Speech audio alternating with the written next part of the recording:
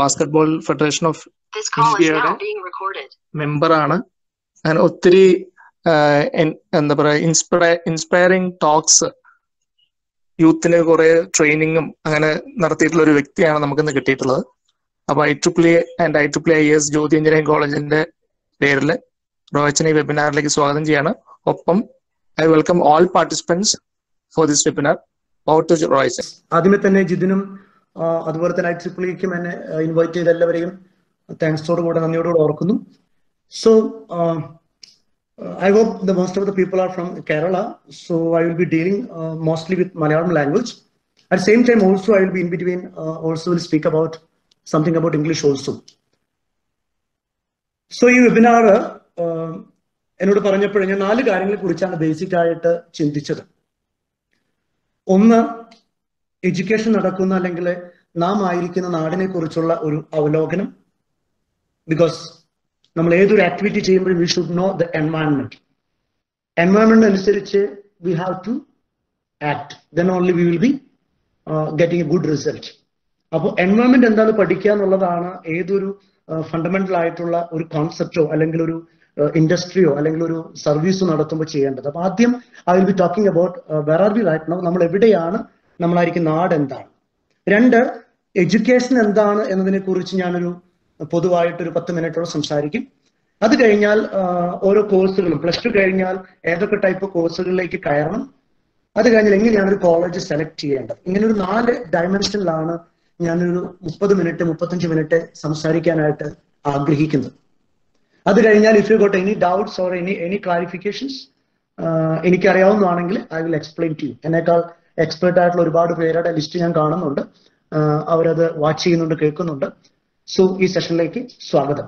ഒരിക്കൽ കൂടെ എന്നെ ഇൻവൈറ്റ് ചെയ്ത IEEEക്കും അതുപോലെ തന്നെ ജ്യോതി എഞ്ചിനീയറിംഗ് കോളേജിലെ മറ്റ് ഒഫീഷ്യൽ പ്രൊഫഷണൽ ക്ലബ് ഹെഡ്സ് ഉണ്ട്, പ്രിൻസിപ്പൽ ഉണ്ട്, അക്കാഡമിക് ഡയറക്ടർ ഉണ്ട്. So I thank you all and welcome to my session. വീണോ, നമ്മൾ ആയിരിക്കുന്ന നാട് നമുക്കറിയാം ഭാരതമാണ്. ഒഫീഷ്യലായിട്ട് നമ്മുടെ നാടിന്റെ വാക്ക് എന്താണെന്ന് ചോദിച്ചാൽ ഇന്ത്യ എന്നല്ല നമ്മൾ പറയേണ്ടത്. Because one of the IAS question പലപ്പോഴും ചോദിക്കുന്ന ചോദ്യമാണ്, what's your official name of your country? നിന്റെ രാജ്യത്തിന്റെ പേരെന്താന്ന് ചോദിച്ചാൽ നമ്മൾ സാധാരണ പറയേണ്ടത് ഭാരതം എന്നാണ്. എന്താണ് ഈ ഭാരതം എന്ന വാക്കിന്റെ അർത്ഥം? I don't know how many of you know it. I think there are some people just getting to the webinar. ഞാനൊന്ന് ട്രയൽ അടിച്ച് നോക്കുകയാണ്. നിങ്ങൾക്ക് ഭാരതം എന്ന വാക്കിന്റെ അർത്ഥം ആർക്കെങ്കിലും അറിയാമെങ്കിൽ you can message me. Message ഓപ്ഷനോട് കിടപ്പുണ്ട്. എത്ര പേര് ഇത് ലിസൺ ചെയ്യണമെന്ന് കൂടെ എനിക്ക് ടെസ്റ്റ് ചെയ്യാൻ വേണ്ടിയിട്ടാണ്. കാരണം പലപ്പോഴും നമ്മൾ ഇത് ഓൺ ചെയ്തിട്ട് പോകാൻ അറിയാൻ വേണ്ടിയിട്ടാണ്. Anyone who knows the etymological meaning of the word call Bharat, ഭാരതം എന്ന വാക്കിന്റെ ഒഫീഷ്യൽ അർത്ഥം എന്തെന്ന് ആർക്കെങ്കിലും അറിയാമെങ്കിൽ you can type A message. കൃത്യമായ അർത്ഥം പറയുന്നവർക്ക് I will declare A price. Anyone? Yes, ആരൊരാള് type ചെയ്തിട്ടുണ്ട്. ഐ തിങ്ക് ഭാരതം, ബാസുർ, ജാസ്മിൻ ബാസുർ എന്ന് പറയുന്നുണ്ട്. കൃത്യമായിട്ട് അർത്ഥം പറയണം. ബാസുർ എന്ന് മാത്രമല്ല, എന്താണ് ഭാരതം എന്ന വാക്കിന്റെ അർത്ഥം? ആർക്കെങ്കിലും അറിയാമെങ്കിൽ ടൈപ്പ് ചെയ്യാം. ഇപ്പൊ ജാസ്മിൻ അറ്റംപ്റ്റ് ചെയ്തിട്ടുണ്ട്, ജാസ്മിൻ ജോസ് ബാസുർ എന്ന് പറഞ്ഞിട്ട്. എനിവൺ ഹു നോസ് നമ്മൾ ആയിരിക്കുന്ന നമ്മുടെ നാടിന്റെ പേരാണ് ഭാരതം. ഈ ഭാരതം എന്ന വാക്കിന്റെ അർത്ഥം എന്ത്? അഗ്നി, അനിട ബാബു പറയുന്നു അഗ്നി എന്നാണ്. ഉത്തരം ഞാൻ അവസാനം പറയാം. You can try. Yes, Annie madam പറയുന്നു gift of God. Okay, any other thought? What you mean by the word called Bharat and what is the etymological meaning? Bhava, Raga, Talam, Manoj Kumar sir. Any other explanations? Search of knowledge, Renji Francis Nidhi, legendary King Bharat. Okay, any other thoughts? I think I will give you 2 more chances. Anyone can interact. Let us see how many of you are attending. Okay, I think most of you are searching in the Google right now. So there are n number of understandings are there. പക്ഷെ അതിൽ clear ആയിട്ട് ഭാരതം എന്ന വാക്കിന് etymological meaning കൊടുക്കുന്ന ഇങ്ങനെയാണ്: ബാസിൽ രചിക്കുന്നവരുടെ നാട്. ബാസിൽ എന്ന് പറഞ്ഞു കഴിഞ്ഞാൽ സാൻസ്ക്രിറ്റിലെ അറിവ്, അഗ്നി എന്നൊക്കെയാണ്. ആരൊരാൾ അഗ്നി എന്നൊക്കെ പറഞ്ഞു, പക്ഷെ അതിന് ഫുൾ മീനിങ് ആയില്ല. സോ അറിവിനെ, അഗ്നിയെ, പ്രകാശത്തെ ഇഷ്ടപ്പെടുന്നവരുടെ നാട് എന്നാണ് ഭാരതം എന്ന വാക്കിന്റെ അർത്ഥം. അതായത് by birth we all are interested to learn. അറിവിനെ ആഗ്രഹിക്കുന്നവരാണ് നമ്മൾ ഭാരതീയര്, നമ്മൾ മലയാളികൾ എന്നൊക്കെ. So we have to be very clever enough to understand what it means by the word called Bharat. അപ്പൊ ഭാരത് എന്ന വാക്കിന്റെ അർത്ഥം നമ്മൾ അറിഞ്ഞിരിക്കണം. അതായത് നമ്മളെ കുറിച്ച് പറയുന്നത് നമ്മളൊക്കെ പഠിക്കാൻ ഒത്തിരി ഇഷ്ടമുള്ളവരാണ്, അറിവ് നേടാൻ ഒത്തിരി ഇഷ്ടമുള്ളവരാണെന്നൊക്കെയാണ്. മേ ബി ചിലപ്പോൾ നമ്മളിത് കേൾക്കുമ്പോൾ സർക്കാസ്റ്റിക് ആയിട്ട് തോന്നുന്നുണ്ടാവാം. പക്ഷെ നമ്മളെ കുറിച്ച് പറയുന്നത്, ലോകം പറയുന്നത് അങ്ങനെയാണ്. ലോകത്തിലെ ഏറ്റവും കൂടുതൽ അറിവ് തേടി നടന്നിരുന്ന ഒരുപാട് ആചാര്യന്മാര് ഭാരതത്തിലുണ്ടായിരുന്നു. നമ്മൾ ഓർക്കണം, ഈ ഭാരതത്തിലാണ് നമ്മൾ എന്ന്.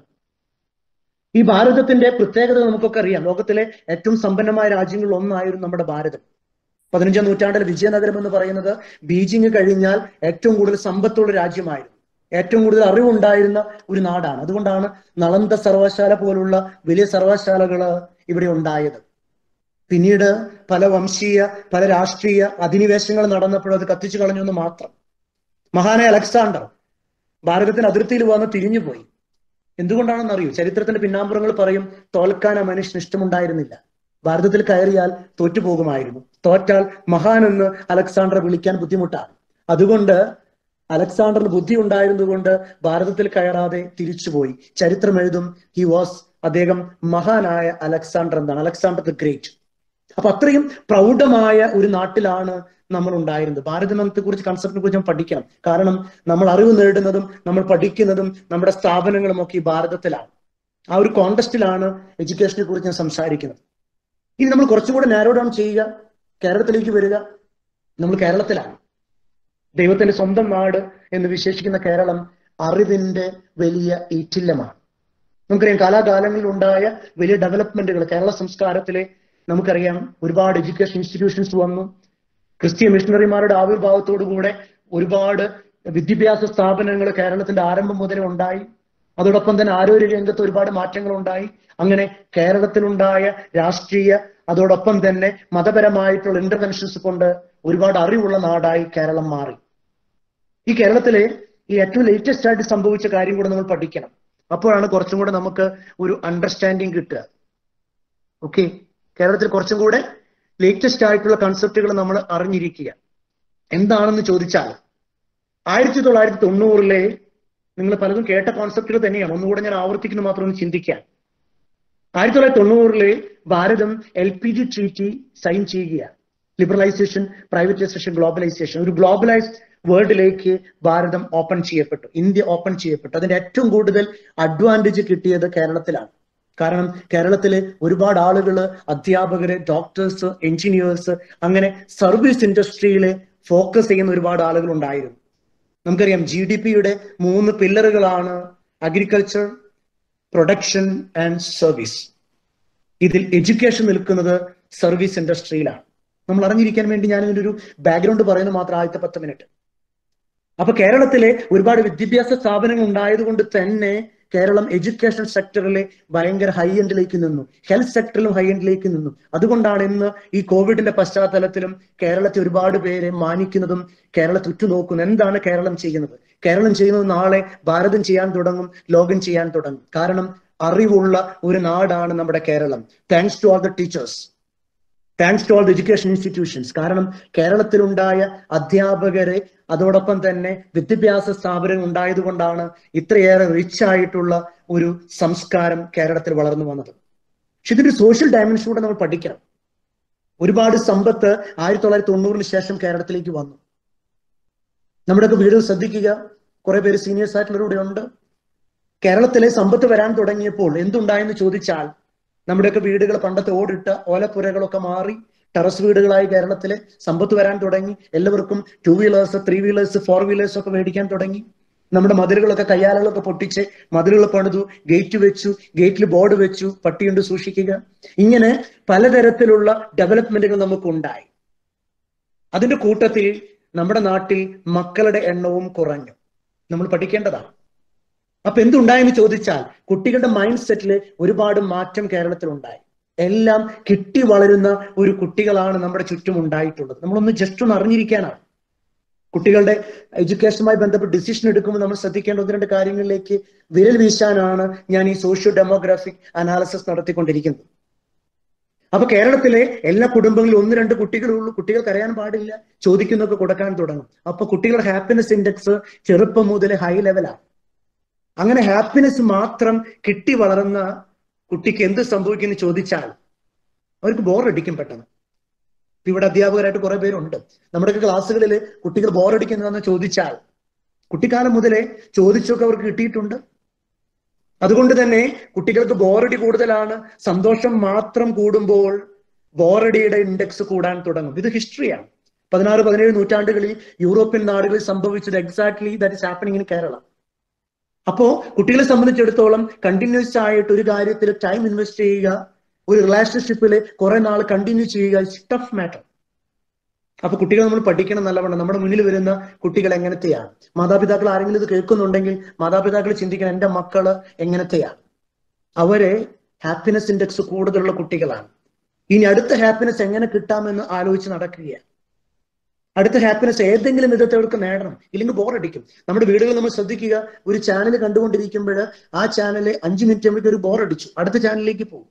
അപ്പൊ കുട്ടികൾക്ക് ഇൻട്രസ്റ്റ് ഉള്ള രീതിയിലേക്ക് കാര്യങ്ങൾ ചെയ്യാൻ എനിക്ക് പറ്റിയില്ലെങ്കിൽ, അറിവ് കൊടുക്കാൻ പറ്റിയില്ലെങ്കിൽ കുട്ടികൾ സ്വിച്ച് ഓവർ ചെയ്തുകൊണ്ടിരിക്കും. ഒരു മൊബൈൽ ആപ്ലിക്കേഷൻ അവർക്ക് ഇഷ്ടപ്പെട്ടില്ലേ, അടുത്തേക്ക് അവർ സ്വിച്ച് ഓവർ ചെയ്യും. So this is what is happening with the mind set of the kids.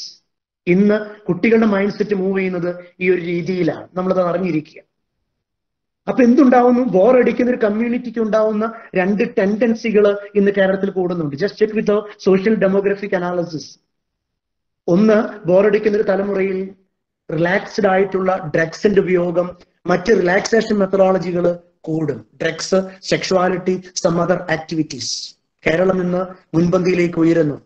We have to be aware about it. 2, criminal tendency കൂടുന്നു. ബോറടിക്കുന്ന കുട്ടികൾ ഉണ്ടാവുന്ന അപകടം, ക്രിമിനൽ ടെൻഡൻസി, രണ്ടും കൂടിക്കൊണ്ടിരിക്കുകയാണ് കേരളത്തിൽ. 2020 നമ്മുടെ ഗവൺമെന്റ് വെച്ച ക്രൈം റിപ്പോർട്ടുകൾ നോക്കിക്കഴിഞ്ഞാൽ കേരളത്തിൽ യൂത്തിലാണ് ഏറ്റവും കൂടുതൽ ക്രിമിനൽ ടെൻഡൻസി ഉള്ളത്, ഏറ്റവും കൂടുതൽ ഈ പറഞ്ഞ പോലെ സൂയിസൈഡ് ടെൻഡൻസി ഉള്ളത്. കാരണം ബോറടിച്ച് പോകുമ്പോൾ അവന് പിന്നെ ജീവിതം മടുത്ത പോലെ വരും, ആത്മഹത്യയാണ്. There are n number of classical examples that is happening. ചെറുപ്പക്കാരുടെ നടക്കുന്ന അപകട മരണങ്ങൾ. സോ ഒരു അനാലിസിസ് നിങ്ങൾക്ക് തന്നു എന്ന് മാത്രം. ആദ്യത്തെ 15 മിനിറ്റ് നമ്മൾ കേരളത്തിലാണ്, നമ്മൾ അതിനപ്പുറത്ത് ഭാരതത്തിലാണ്. ഇവിടെയാണ് എന്താണ് പഠനം എന്നതിനെ കുറിച്ച് നമ്മളൊന്ന് ചിന്തിക്കണം. What you mean by education? Education എന്ന് പറഞ്ഞാൽ എന്താണ്? Anyone can you define education? അല്ലെങ്കിൽ ലേണിംഗ്? ആരെങ്കിലും ഒന്ന് മെസ്സേജ് ചെയ്യാവോ? പഠിപ്പിക്കുക അല്ലെങ്കിൽ പഠിക്കുക എന്ന് പറഞ്ഞാൽ എന്താണ്? ഇപ്പൊ നിങ്ങൾ പലരും പഠിക്കുകയും പഠിപ്പിക്കുകയും ചെയ്യുന്നവരാണ്. What you think? ഞാൻ 15 മിനിറ്റ് ഞാൻ പറഞ്ഞുകൊണ്ടിരിക്കുകയാണ്. നിങ്ങൾക്ക് ആർക്കെങ്കിലും മെസ്സേജ് ഉണ്ടെങ്കിൽ മെസ്സേജ് ചെയ്യാം. Because it is A webinar. വെബിനാറിന്റെ ഒരു ഡ്രോബാക്ക് എന്ന് പറയുന്നത് ഈസ് വൺ സൈഡഡ്. സെക്കൻഡ്, അവിടെ നിന്ന് ആരെങ്കിലും ഇന്ററാക്ട് ചെയ്ത് വളരെ കുറവാണ്. Let me see if anyone is hearing or listening it. Any message? What you mean by learning? Learning എന്ന് പറഞ്ഞാൽ എന്താണ്? യെസ്, ആരൊരാൾ ഇന്ററാക്ട് ചെയ്തിട്ടുണ്ട്? Ratheesh sir, education is refinement, very good. Ani Joseph is to impart knowledge with values, okay, very good. Radish sir, education is refinement, yeah. Any thoughts? What do you mean by education? What is the learning? ഞാൻ ഇടയ്ക്കിടയ്ക്ക് ആവർത്തിക്കുന്ന ഒരു തോട്ടാണ്. Anyhow, I continue with that. So learning simply means any relatively permanent change either in your behavior or in your cognition. ഈ രണ്ടുപേരും കൂടെ alert ചെയ്തിട്ടുണ്ട്. കരോളറി സാറും മഹിമ മേരിയാനുണ്ട്. Gaining knowledge, studying and experience. Very good മഹിമ.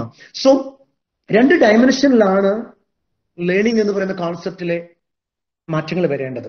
ഒന്ന് ബിഹേവിയർ, 2 കൊഗ്നീഷൻ. തലച്ചോറിലും ബിഹേവിയറിലും വരുന്ന മാറ്റങ്ങളെയാണ് Shreya Johnson to acquire knowledge. Very good. So തലച്ചോറിലും ബിഹേവിയറിലും വരുന്ന മാറ്റങ്ങൾ.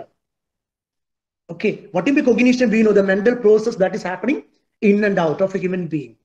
That is known as cognition, cognitive domain.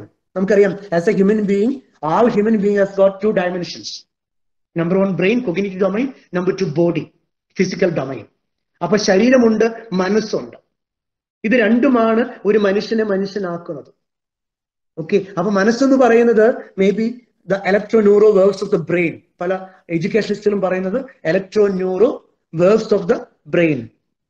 അപ്പൊ തലച്ചോറിൽ നടക്കുന്ന രാസപരിണാമങ്ങളാണ് പലപ്പോഴും എന്ത് മൈൻഡായിട്ട് അല്ലെങ്കിൽ പിന്നീട് റിലീജിയസ് സെൻസിൽ സോൾ ആയിട്ടൊക്കെ പറയുന്നു. Okay, let it, because it is A metaphysical dimension. അതൊരു മെറ്റാഫിസിക്കൽ ഡയമെൻഷൻ ആയതുകൊണ്ട് I am not getting in to that right now. So what I'm talking right now, cognitive change as well as behavioral change. What is the behavior? We know anything and everything that express from a personality. ഒരു വ്യക്തിയിൽ നിന്ന് പുറമേ കാണുന്ന actions, words, all totality is known as behavior. അപ്പൊ സ്വഭാവം എന്ന് പറഞ്ഞാൽ അവന്റെ ഫിസിക്കൽ ആയിട്ടുള്ള എക്സ്പ്രഷൻസ് ആണ്, ബോഡ്ലി എക്സ്പ്രഷൻസ്. ഫോർ എക്സാമ്പിൾ, എന്റെ സ്വഭാവം എന്തെന്ന് ചോദിച്ചാൽ എന്നെ അറിയാവുന്ന പലരും പറയും ഞാൻ എന്ത് പറയുന്നു, ഞാൻ എന്ത് ചെയ്യുന്നു, എന്റെ ഫിസിക്കൽ ആയിട്ടുള്ള എന്റെ വെർബൽ മൂവ്മെന്റ്സ്, എന്റെ exercise, actions, everything comes under the word call behaviour. So ബിഹേവിയറിലെ മാറ്റങ്ങൾ വരണം. രണ്ട്, തലച്ചോറിലെ മാറ്റങ്ങൾ വരണം. So these are the two important domains. So learning is all about a relatively permanent change either in your behavior or in your cognition. So it's very clever. നമ്മൾ രണ്ടു കൂട്ടരും, പ്രത്യേകിച്ച് ഇത് കേൾക്കുന്ന മാതാപിതാക്കളാണെങ്കിലും കുട്ടികളാണെങ്കിലും ടീച്ചേഴ്സ് ആണെങ്കിലും, we should be aware about it. ഞാൻ പഠിപ്പിക്കുക എന്ന് പറയുമ്പോൾ ഈ രണ്ട് ഡയമെൻഷനും അതിൽ വരണം. അപ്പോ ഞാനൊരു വിദ്യാഭ്യാസ സ്ഥാപനം നടത്തുമ്പോൾ, ഫോർ എക്സാമ്പിൾ ഇപ്പൊ ജ്യോതി എഞ്ചിനീയറിംഗ് കോളേജ് നടത്തുമ്പോൾ എന്റെ ലക്ഷ്യം എന്തായിരിക്കണം? ഈ രണ്ടിലും മാറ്റങ്ങൾ എന്റെ കുട്ടികളിൽ വരണം. ഒരു നല്ല കോളേജ് ആണെങ്കിൽ ആ കോളേജിൽ ഈ രണ്ട് മാറ്റങ്ങൾ നടന്നിരിക്കണം. അപ്പൊ നമ്മൾ എങ്ങനെയുള്ള കോളേജുകൾ സെലക്ട് ചെയ്യണം? ഈ രണ്ട് മാറ്റങ്ങളും നടക്കുന്ന കോളേജുകൾ സെലക്ട് ചെയ്യണം. ചുമ്മാ തലച്ചോറിൽ മാറ്റം വരുന്ന ഒരു കോളേജുകൾ സെലക്ട് ചെയ്യരുത്. സ്വഭാവത്തിൽ മാറ്റം വരുന്ന കോളേജ് സെലക്ട് ചെയ്യരുത്. രണ്ടും കൂടെ ബ്ലെൻഡ് ചെയ്യപ്പെടുന്ന കോളേജുകളായിരിക്കണം നമ്മുടെ ലക്ഷ്യം. നമ്മുടെ മക്കളെ ഒരു സ്ഥാപനത്തിലേക്ക് വിടുമ്പോൾ, അപ്പൊ എന്റെ ഒരു മകളെ ഞാൻ സ്ഥാപനത്തിലേക്ക് വിടുമ്പോൾ ഞാൻ തിരഞ്ഞെടുക്കേണ്ട എന്താണ്? ഈ രണ്ട് മാറ്റങ്ങൾ നടക്കണം. ബിഹേവിയർ ചേഞ്ച് എന്റെ കുട്ടിയിൽ വരുന്നുണ്ടോ? കൊഗ്നിറ്റീവ് ചേഞ്ച് എന്റെ കുട്ടിയിൽ വരുന്നുണ്ടോ? കാരണം എന്താ? എഡ്യൂക്കേഷൻ എന്ന് പറയുന്നതിന്റെ പർപ്പസ് ഇത് രണ്ടുമാണ്. ഇവിടെയാണ് നമ്മൾ കുറേ കൂടെ ഒക്കെ ഡീപ്പായിട്ട് ചിന്തിക്കേണ്ടത്. ഓക്കെ, എഡ്യൂക്കേഷൻ പില്ലറുകളെ കുറിച്ച് എഡ്യൂക്കേഷനിസ്റ്റുകൾ ഒരുപാട് പേര് പറയുന്നുണ്ട്. ഭാരതീയ സംസ്കാരം എടുത്ത് പഠിച്ചാൽ ഭാരതീയത്തിലെ എപ്പിസ്റ്റമോളജിക്കൽ റൂട്ട്, ഓക്കെ, അറിവിനെ കുറിച്ചുള്ള ശാഖകൾ പഠിച്ചാൽ അവിടെ പറയുന്ന വിനോദ് ഭാവി എന്ന് പറയുന്ന ഒരു ക്ലാസിക്കൽ ആയിട്ടുള്ള എഡ്യൂക്കേഷനിസ്റ്റ് ഉണ്ട്, ഒരു മുനിയാണ്. അക്കോർഡിംഗ് ടു ഹിം എഡ്യൂക്കേഷന്റെ 3 പില്ലറുകൾ നമ്മൾ അറിഞ്ഞിരിക്കണം പഠനത്തിന്റെ. ഒന്ന്, യോഗം, ഞാൻ പലപ്പോഴും ആവർത്തിക്കുന്നതാണ്. 2, ഉദ്യോഗം. 3, സഹയോഗം. ഓർത്തിരിക്കുക, there are 3 important pillars for education. ഇത് ഇന്ത്യൻ ട്രഡീഷനാണ്, ഭാരതീയ ട്രഡീഷനാണ്. 1 യോഗം, 2 ഉദ്യോഗം, 3 സഹയോഗം.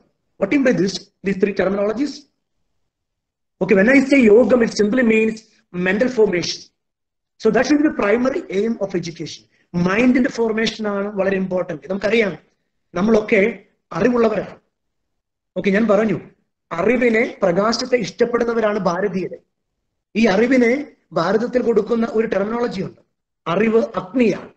വേദങ്ങൾ പഠിച്ചാൽ, വേദാന്തങ്ങൾ പഠിച്ചാൽ, which is the treasure of all Indians, എല്ലാ ഭാരതീയരുടെയും നിധിയായിട്ടുള്ള വേദങ്ങൾ പഠിക്കുമ്പോൾ അവിടെ മനോഹരമായൊരു വാചകം പറയുന്നുണ്ട്.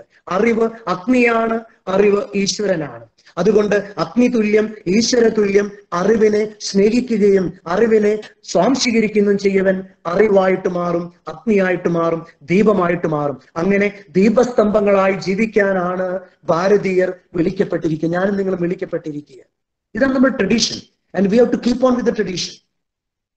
അതുകൊണ്ടാണ് അറിവ് ദൈവമാണ്. ഇപ്പൊ കാത്തലിക് റിലീജിയനിൽ വന്നാലും അവിടെ പറയും അറിവ് അഗ്നിയാണ്, പ്രകാശമാണ്. ദൈവത്തെ വിളിക്കുന്ന പേര് പ്രകാശം എന്നാണ്.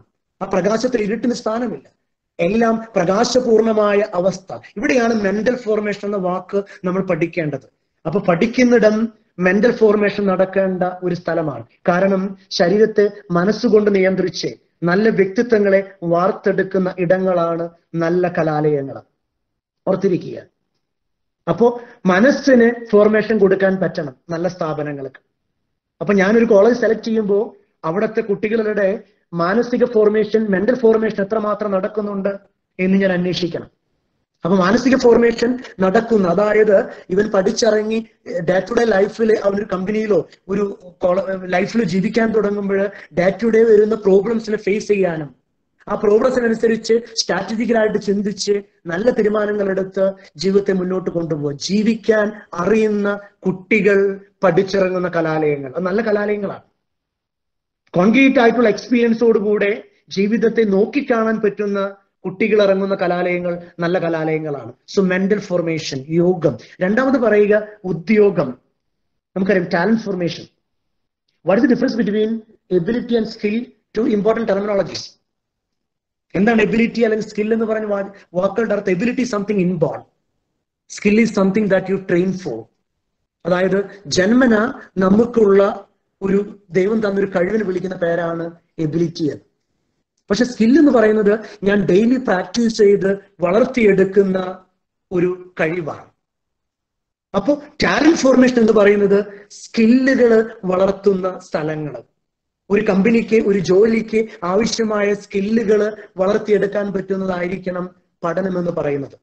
അപ്പൊ രണ്ടാമത്തെ ലക്ഷ്യമെന്ന് വിനോദ് ബാബു പറയുക ഉദ്യോഗമാണ്. അതായത് ടാലന്റ് ഫോർമേഷൻ, സ്കില്ലുകൾ വളർത്തിയെടുക്കുക പലതരത്തിലുള്ള ട്രെയിനിങ്ങിലൂടെ. അപ്പൊ ഒരു കലാലയം തിരഞ്ഞെടുക്കുമ്പോൾ ഞാൻ ശ്രദ്ധിക്കണം, ആ കലാലയത്തിൽ എത്രമാത്രം സ്കില്ലുകൾ വളരുന്നുണ്ട്, എത്രമാത്രം അവിടെ ലാബ് ഫെസിലിറ്റികളുണ്ട്, പഠിക്കുന്ന കാര്യങ്ങള് പരീക്ഷകൾ നടത്തി കുട്ടികൾക്ക് എത്രമാത്രം ഇത് മനസ്സിലാക്കാൻ പറ്റുന്നുണ്ട്. അതുകൊണ്ടാണ് ഞാൻ പലപ്പോഴും പറയും, ഒരു കലാലയം സെലക്ട് ചെയ്യുമ്പോൾ നിങ്ങൾ ആ കലാലയത്തിൽ ചെല്ലണം.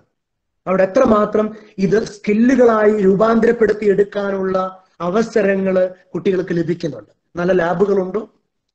ആ ലാബുകൾ കൈകാര്യം ചെയ്യുന്ന അധ്യാപകരുടെ സ്കിൽ എന്താണ്? അവരുടെ എക്സ്പീരിയൻസ് എന്താണ്? വളരെ സീനിയേഴ്സ് ആയിട്ടുള്ള ഫാക്കൽറ്റി അവിടെ ഉണ്ടോ?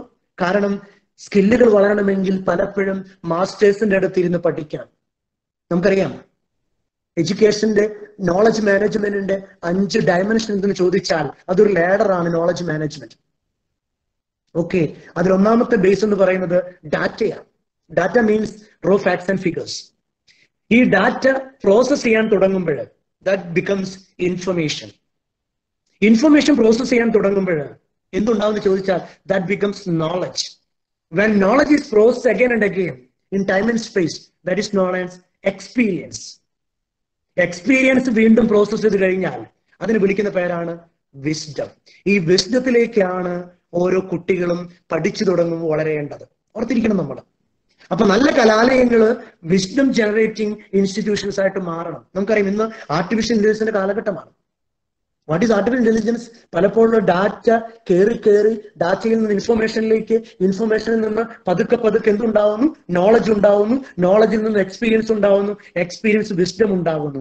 അപ്പോൾ നല്ല കലാലയങ്ങള് ഈ വിസ്ഡം ജനറേറ്റ് ചെയ്യുന്ന സെന്ററുകളായിരിക്കണം. ഡാറ്റ കിട്ടണമെങ്കിൽ ഓൺലൈനിൽ ക്ലാസ് അറ്റൻഡ് ചെയ്താൽ മതി. ഇപ്പൊ പലരും ഓൺലൈൻ ക്ലാസ്സുകളാണ്. പലരും ചോദിക്കാറുണ്ട്, അച്ഛാ ഓൺലൈൻ ക്ലാസ് അറ്റൻഡ് ചെയ്താൽ പോരാ, why should want to come to the college? Yes, online class attend ചെയ്ത് കഴിഞ്ഞാൽ you will get only the data. May be data process ചെയ്ത ഇൻഫർമേഷൻ കിട്ടുമായിരിക്കും. കുറച്ചും കൂടെ നല്ല ഓൺലൈൻ ക്ലാസ്സുകളാണെങ്കിൽ നോളജ് കിട്ടും. But there lakhs 2 dimensions. എന്താണ്? Experience and wisdom. There you have to contact with your teachers.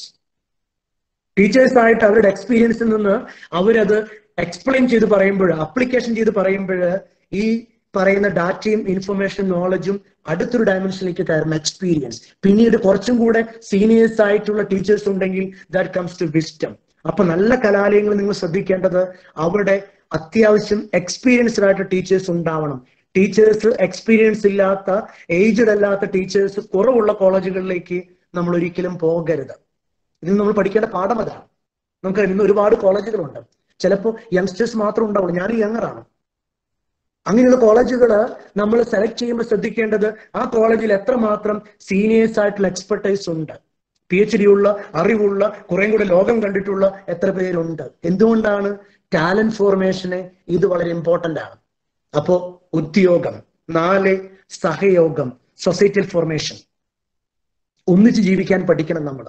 ആണും പെണ്ണുമായിട്ടും പലതരത്തിലുള്ള ഏജ് ഗ്രൂപ്പ് ആയിട്ട്, പല റിലീജിയൻ ആയിട്ട്, അതോടൊപ്പം തന്നെ പല സ്റ്റേറ്റ് വൈസുള്ള ആളുകളായിട്ട്, പല നാഷണാലിറ്റി ആയിട്ട് മിങ്കിൾ ചെയ്ത് പഠിക്കണം. ഈ 3 പർപ്പസുകളാണ് എഡ്യൂക്കേഷനുള്ളതെന്ന് വിനോദ് ബാബു പറയുമ്പോൾ യുനെസ്കോയുടെ ദ ട്രഷേഴ്സ് വിതിൻ എന്ന് പറയുന്ന ക്ലാസിക്കൽ ആയിട്ടുള്ള ഒരു എഡ്യൂക്കേഷനെ കുറിച്ചൊരു റിപ്പോർട്ടുണ്ട്. ആ റിപ്പോർട്ടിൽ നമുക്ക് എല്ലാവർക്കും അറിയാവുന്നതാണ്. 4 പില്ലറുകളെ കുറിച്ച് യുനെസ്കോ പറയും. Number 1 learning to know, number 2 learning to do, number 3 learning to B, and number 4 learning to live together. ഒന്നിച്ച് ജീവിക്കാൻ പഠിക്കുക. അപ്പൊ ഒരു കോളേജ് സെലക്ട് ചെയ്യുമ്പോൾ മാതാപിതാക്കൾ ശ്രദ്ധിക്കേണ്ടത്, കുട്ടികൾ ശ്രദ്ധിക്കേണ്ടത് ഈ 4 കാര്യങ്ങൾ കൂടെയാണ്. ഒരു കോളേജിൽ നല്ല അറിവ് കിട്ടുന്നുണ്ടോ? അത് കുട്ടികളോട് ചോദിച്ചാൽ, അവിടെ പഠിച്ചിറങ്ങിയ അലുമിനോട് ചോദിച്ചാൽ അറിയാം അവിടെ എത്രമാത്രം നോളജ് കൈകാര്യം ചെയ്യുന്നുണ്ട്. അതിലേക്ക് അച്ഛൻ വരാം. ലേണിംഗ് ടു ഡു, എത്രമാത്രം പ്രാക്ടിക്കൽ നോളജ് അവർ കിട്ടുന്നുണ്ട് പഠിക്കുന്ന വിഷയങ്ങളെ കുറിച്ച്, എത്രമാത്രം അവർ ഡേ ടു ഡേ ലൈഫിലേക്ക് വരുമ്പോൾ അവർ പഠിച്ച കാര്യങ്ങൾ അവർ കൺവേർട്ട് ചെയ്യാൻ പറ്റുന്നുണ്ട് ലൈഫിലേക്ക്. അല്ലാതെ തിയറി ഇരിക്കുന്ന മനസ്സിലേക്ക് പ്രാക്ടിക്കൽ ആയിട്ട് കൺവേർട്ട് ചെയ്യാൻ പറ്റുന്നില്ലെങ്കിൽ he's A big zero. And the education institution who is giving knowledge also is A big zero. അപ്പോൾ ലേണിംഗ് ടു ഡു, എത്രമാത്രം ചെയ്യാൻ പഠിക്കുന്നുണ്ട്. ഇനി ഈ രണ്ട് കാര്യങ്ങൾ കടന്ന് മൂന്നാമതൊരു തലത്തിലേക്ക് കടക്കണം. അവന്റെ അസ്തിത്വം വളരുന്നുണ്ടോ, അവന്റെ personality വളരുന്നുണ്ടോ. Learning to B means the being. അപ്പൊ ആ ബീയിങ്, അവന്റെ അസ്തിത്വം വളരുന്നുണ്ടോ. Last one, learning to live together, ഒന്നിച്ച് ജീവിക്കാൻ പറ്റുന്നുണ്ടോ. ആളുകളുമായി മിങ്കിൾ ചെയ്ത് ഏത് വ്യക്തിത്വത്തെയും സ്വീകരിക്കാനുള്ള ഒരു global citizenship, accepting every one. Okay, corporate citizenship, accepting every one. ഒരു സങ്കുചിത മനോഭാവം അല്ലാതെ ഒരു കുറച്ചും കൂടെ ബ്രോഡ് ആയിട്ടുള്ള മൈൻഡ് സെറ്റിലേക്ക് അവൻ വളരുന്നുണ്ടോ. അപ്പൊ അങ്ങനെയുള്ള കലാലയങ്ങളിലേക്കാണ് നമ്മൾ പോകേണ്ടത്. അപ്പൊ ഞാൻ രണ്ടാമതായിട്ട് ഈ 15 മിനിറ്റ് പറഞ്ഞു വന്നത് എന്താണ് എഡ്യൂക്കേഷൻ, എഡ്യൂക്കേഷന്റെ പ്രധാനപ്പെട്ട പില്ലേഴ്സ് എന്തൊക്കെയാണ്. ഇവിടെയാണ് നമ്മൾ ഒരു കുട്ടിയെ കുറിച്ച് ശ്രദ്ധിക്കേണ്ടത്. കുട്ടി +2 എന്ന് പറയുന്ന ഒരു പരീക്ഷ കടക്കുമ്പോൾ ഇനി അവൻ കുറച്ചും കൂടെ മച്ചുറായിട്ട് തീരുമാനമെടുക്കണം. നമുക്കറിയാം 10ാം ക്ലാസ് വരെ +2 വരെ പലപ്പോഴും കുട്ടികൾ അവരുടെ പാരന്റ്സിന്റെ നിർബന്ധം കൊണ്ട് അല്ലെങ്കിൽ അവരുടെ തന്നെ ഇഷ്ടം കൊണ്ടൊക്കെ പഠിച്ചു വന്നിട്ടുണ്ടാവും. ഇനി നമ്മൾ തീരുമാനമെടുക്കുമ്പോൾ മാതാപിതാക്കൾ ആരെങ്കിലും കേൾക്കുന്നുണ്ടെങ്കിൽ, കുട്ടികൾ കേൾക്കുന്നുണ്ടെങ്കിൽ, മാതാപിതാക്കളും കുട്ടികളും ഒരുമിച്ചിരുന്ന് ആലോചിച്ചറിയുക ഇനി ഏത് കോഴ്സാണ് പഠിക്കേണ്ടത്. അതിന് കാരണം എന്തെന്നറിയോ, നമ്മള് ഇനി സീരിയസ് ആയിട്ട് ഒരു വണ്ടിയിൽ കയറി ഓട്ടം ആരംഭിക്കുകയാണ്. അപ്പൊ ഒരു സീരിയസ് ആയിട്ട് വണ്ടിയിൽ കയറി ഓട്ടം ആരംഭിക്കുമ്പോൾ കൃത്യമായിട്ട് നമ്മൾ അറിയണം ഇനി ഏത് വണ്ടിയിലാണ് ഓടേണ്ടത്. കാരണം ജീവിതത്തിലെ 15 വയസ്സ് അല്ലെങ്കിൽ 17 വയസ്സ് കഴിഞ്ഞു 18ാമത്തെ വയസ്സിലേക്ക് കടക്കുകയാണ്. ഡിസിഷൻ എടുക്കണം. ഡിസിഷൻ എടുക്കണമെങ്കിൽ നമ്മുടെ മുന്നിൽ ഓൾട്ടർനേറ്റീവ്സ് ഉണ്ടാവണം. What you mean decision? Decision simply means selecting one from different alternatives. അല്ലെങ്കിൽ ഡിസിഷൻ ഒന്നും വിളിക്കില്ല നമ്മൾ. അപ്പൊ ഓൾട്ടർനേറ്റീവ്സ് ഉണ്ടാവണം നമുക്ക്. അപ്പോ +2ലേക്ക് കടക്കാൻ നമ്മൾ തീരുമാനിച്ചു. +2 കഴിഞ്ഞ് ഒരു കോളേജ് ജീവിതം ആരംഭിക്കുമ്പോൾ മാതാപിതാക്കൾ ഒരു യൂണിലാറ്ററായിട്ട് മാതാപിതാക്കളുടെ ഇൻട്രസ്റ്റുകൾ കുട്ടികളുടെ മേൽ വേണ്ടി ചേൽപ്പിക്കരുത്. 3 കാര്യങ്ങളാണ് ഞാൻ പലപ്പോഴും പറയുക കോളേജ് സെലക്ട് ചെയ്യുമ്പോൾ. ഒന്ന്, അറിയണം നമ്മുടെ കുട്ടിയെ. അല്ലെങ്കിൽ കുട്ടികളാണിത് കേൾക്കുന്നെങ്കിൽ ചിന്തിക്കുക, നമ്മളെ കുറിച്ച് അറിയണം. എനിക്ക് എന്തൊക്കെയാണ് എൻ്റെ ഇഷ്ടങ്ങൾ, ഏതൊക്കെ മേഖലകളിലാണ് എൻ്റെ താല്പര്യങ്ങൾ, ഞാൻ എന്തൊക്കെയാണ് പഠിച്ചാലാണ് വിജയിക്കുക, അറിയണം നമ്മൾ. മാതാപിതാക്കളാണെങ്കിൽ കുട്ടികൾ അറിയണം, കുട്ടികളാണെങ്കിൽ കുട്ടികൾ അവരെ കുറിച്ചൊരു ബോധം ഉണ്ടാവണം. അപ്പോൾ അറിയുക എന്ന് പറയുന്ന ഒരു കൺസെപ്റ്റ്. ഒന്ന്, കുട്ടികളെ കുറിച്ച് അറിയണം. മാതാപിതാക്കളാണെങ്കിൽ കുട്ടികളെ കുറിച്ച് അറിയണം. 2, ഏതൊക്കെ കോഴ്സുകൾ ഉണ്ടെന്ന് അറിയണം. 3, ഈ കോഴ്സുകൾ എവിടെയൊക്കെ കൊടുക്കുന്നുണ്ടെന്ന് അറിയണം. ഏതൊക്കെ കോളേജുകളാണ് ഈ കോഴ്സുകൾ ഓഫർ ചെയ്യുന്നതെന്ന് അറിയണം. അപ്പൊ അറിയണം നമ്മൾ. ഏതൊരു പ്രവൃത്തി വിജയിക്കണമെങ്കിൽ 3 കാര്യങ്ങൾ ഉണ്ടാവണം. അറിയുക, മനസ്സിലാക്കുക, സ്നേഹിക്കുക. അതിൽ 1ാമത്തെ തലമാണ് അറിയുക. അപ്പൊ കുട്ടികള് ചോദിക്കണം നമ്മോട് തന്നെ 3-4 ചോദ്യങ്ങളാണ് ചോദിക്കേണ്ടത്. ഒന്ന്, എന്താണ് എൻ്റെ ആത്യന്തികമായ താല്പര്യം? ഇതാണ് 1ാമത്തെ ചോദ്യം. അല്ലെങ്കിൽ ആ ചോദ്യത്തോട് കൂടെ നമ്മൾ ചോദിക്കേണ്ടത് എന്തായി തീരാനാണ് എനിക്ക് ആഗ്രഹം.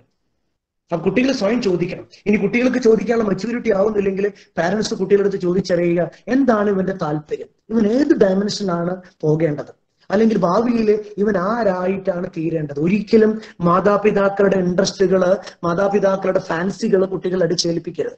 ഇന്ന് കേരളത്തിൽ വന്നിരിക്കുന്ന അപകടം അതാണ്. എനിക്ക് ഡോക്ടർ ആവാൻ പറ്റിയില്ല, കുട്ടികൾ ഡോക്ടർ ആവണം. Sorry, don't do that. എനിക്ക് എഞ്ചിനീയർ ആവാൻ പറ്റിയില്ല, എന്റെ കുട്ടി എഞ്ചിനീയർ ആവണം. അല്ലെങ്കിൽ ഞാനൊരു എഞ്ചിനീയർ ആണ്, ഞാനൊരു ഡോക്ടറാണ്, അതുകൊണ്ട് എന്റെ കുട്ടി ഡോക്ടർ ആവണം, എഞ്ചിനീയർ ആവണം. Don't take such A foolish decisions. ഒരിക്കലും അങ്ങനത്തെ മണ്ടത്തരങ്ങൾ എടുക്കരുത്.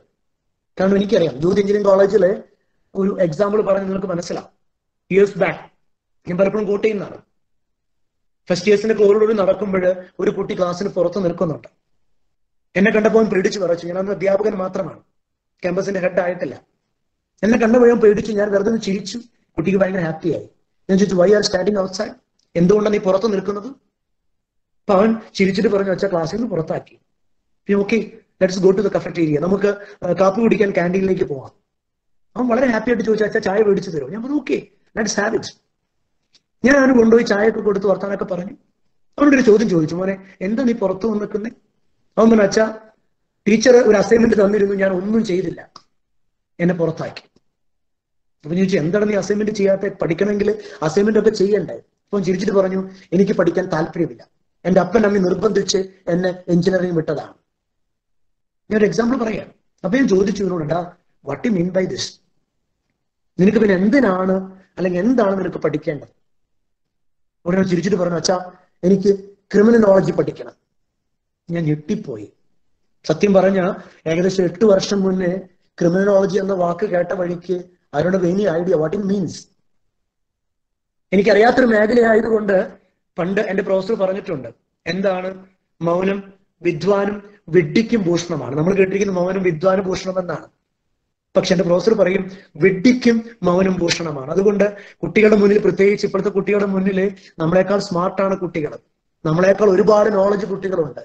All of them are born smart, and most of the time we are allowing them to sit as the foolish kids. Sorry, they are smart better than us. As a teacher I used to think that. അപ്പോ ഈ കുട്ടിയുടെ മുമ്പിൽ പെട്ടെന്ന് ഇവൻ പറഞ്ഞു വാക്കിന്റെ അർത്ഥം കിട്ടാതായപ്പോ ഞാൻ പറഞ്ഞു, hello, I have A meeting right now, I will come to you later tomorrow. ഞാൻ ഒരു മീറ്റിംഗ് ഇപ്പോൾ തിരിച്ചു വരാം.